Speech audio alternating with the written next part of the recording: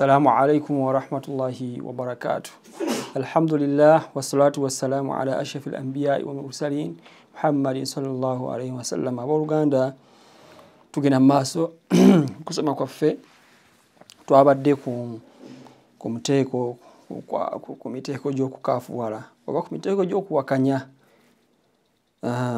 nga tulabye ku muteeko nti ogusooka nga gwe muteeko omunene okuwakanya okunene. Okuwakanya okunene twalabye nti nako kulimu emiteeko egy'enjawulo. Wansi tukulimu emiteeko egy'enjawulo. Ogusooka kufuutu takdhibu twakulabye nti okuwakanya okw'okulimbisa n'ogamba nti eddiini y'Obusiraamu erimu obulimba. Ekyo oba olimbye oba Nabbi Muhammad naye alina ebintu by'ajja nabyo nga bya bulimba oba owakanyizza era oba oli wabweru wa Busiraamu. Omuteeko omulala ogugwa mu bukaafuwala okunene kufuru iba wa istikbar ma tasdiq okakasa nti ddiini ya mazima wadhalika bi an yukirra anna ma jaa bihi rasul sallallahu alayhi wa sallam haqqa min rabbih lakinnahu yarfudu ittiba'ahu. Okakasa mu mutima nti Nabbi Muhammad sallallahu alayhi wa sallam eddiini yajja nayo ya mazima na buli kimu kyajja nakyo, naye ate ng'obireka lwa takabburu na lunkulu nakulaba nti gwe oba oli munene nakubeerako na byonyooma okakasa nti bituufu naye ng'obinyooma webiri mu abantu baffe abamu, oba ng'onyooma bannannyini kwekwata ku kkubo eryo, abeekwata ku nzikiriza entuufu nakwekwata ku ddiini entuufu, abageza okukola nga beekwata ku Nabbi Muhammad sallallahu alayhi wa sallam ekkubo lye lyajja nalyo nga kobanyooma tobalabawo. Era kuno kyekyaleetera Ibulisi oba Sitaani okubeera nga ejeemerera Allah subhanahu wa ta'ala, lunkulu lwe yalina olwo, naye nga si nti yali tekkiriza nti Allah ye mulezi ye Katonda yamutonda yatonda Sitaani, naye ate lunkulu lwe yamuleeta okubeera nga ajeema. Allah subhanahu wa ta'ala ategeeza mu Qur'ani وإذ قلنا للملائكة اسجدوا لآدم فسجدوا إلا إبليس أبى واستكبر وكان من الكافرين. الله ونكو يرجلا بملائكة يبونه بفندمير آدم ngamaze okubeera nga mutonda mu ttaka nga walagira okubeera nga bamuvundamira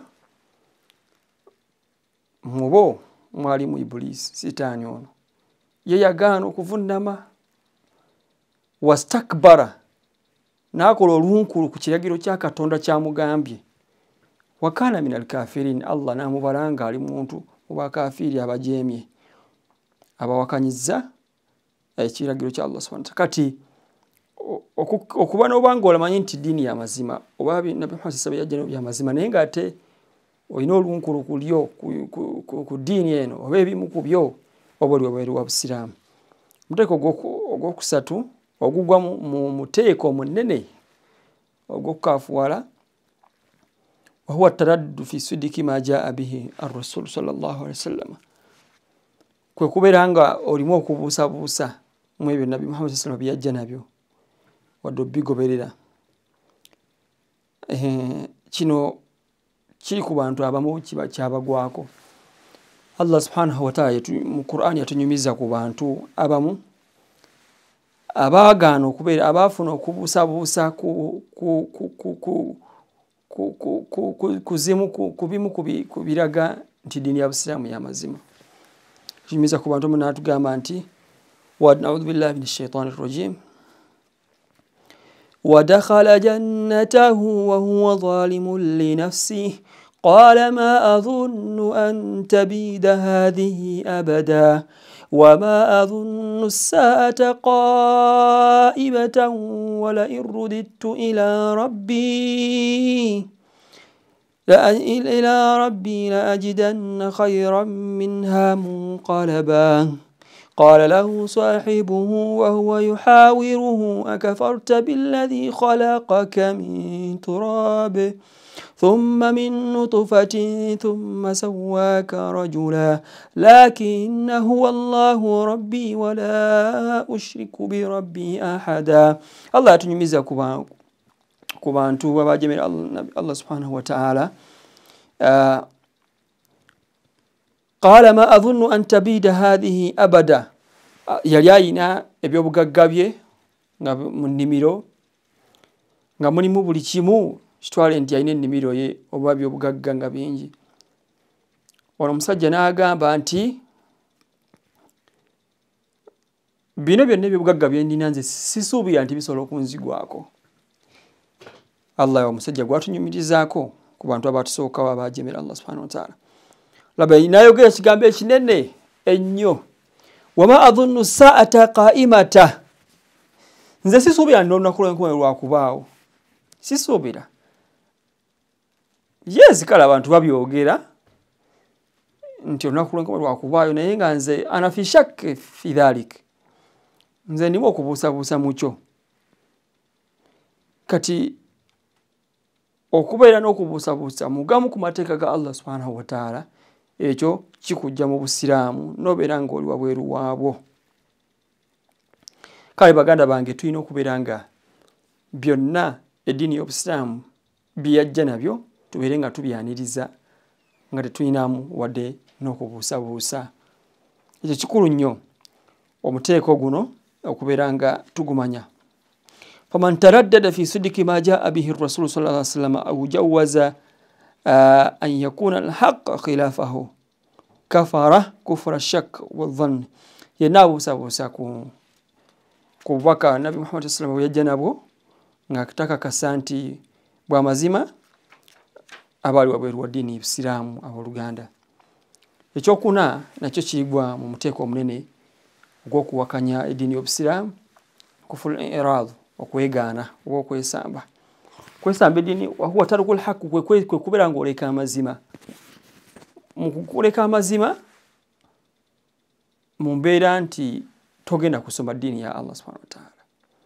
Webali abasiraamu era kwezimu ku challenge tuyina be basiraamu naye nga basiraamu lw'amannya, si bafaayo kuyiga ddiini yaabwe ya busiraamu.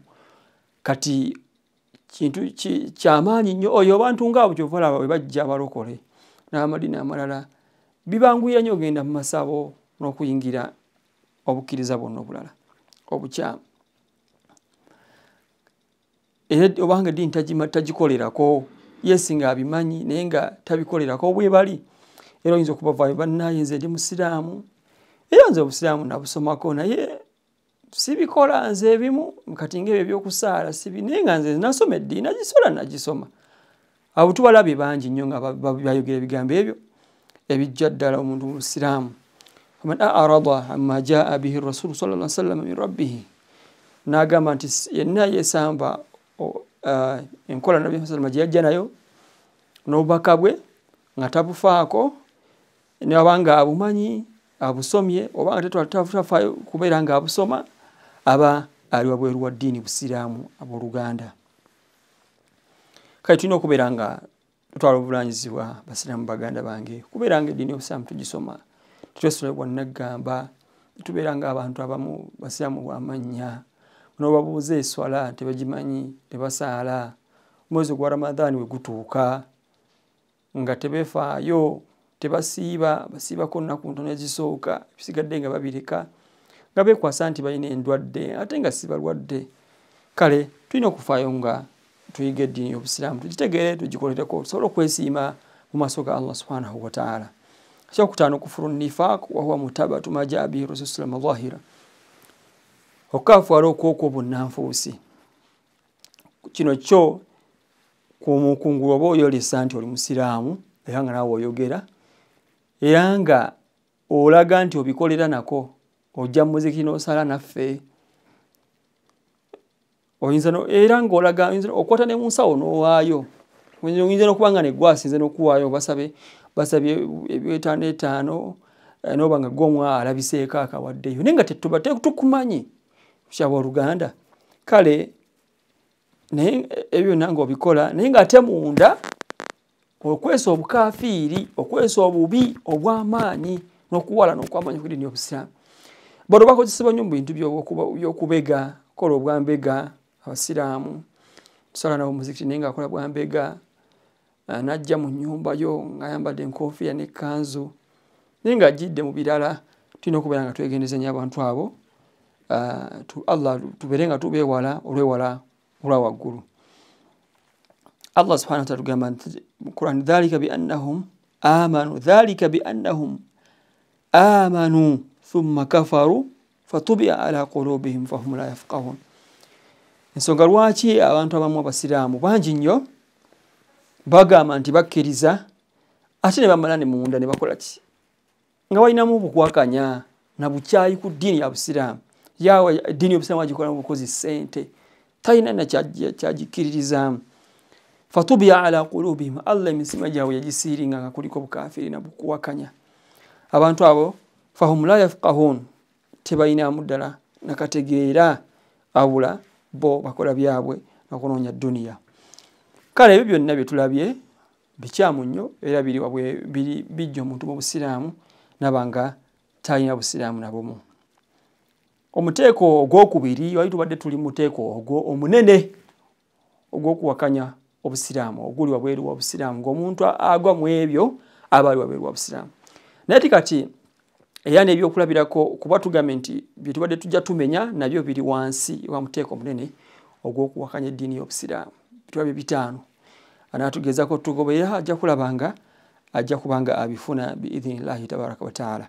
Naye kati guno muteeko gwakubiri mu muteeko gw'okuwakanya eddiini y'obusiraamu nti teriiyo si y'amazima oba omuteeko gw'okubanga okaafuwala.